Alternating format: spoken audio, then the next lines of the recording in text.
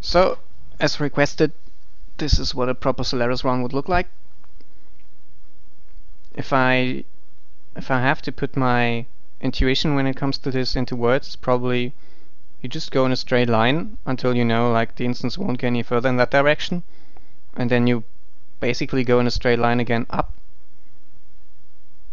So we see here I'm just moving further southeast, and then, well, there's a path that heads northeast after a while, so I just follow that. This is not beta, by the way, this is the 5-day solar leak.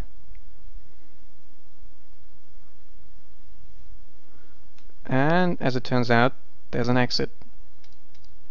You see, just straight line, straight line. And same deal for level 2. Let's just go in this direction.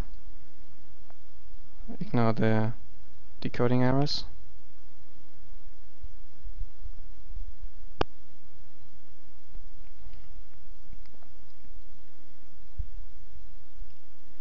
And then at this point, like the end of the instance is not going to be all the way south, so we just head off northeast at some point.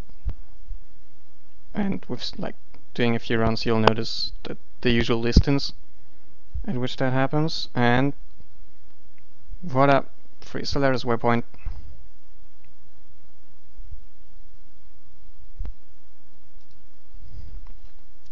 Well, that's how you run Solaris, but it's not going to matter anymore when part of Exile 2.0 hits. Hope you all enjoyed this.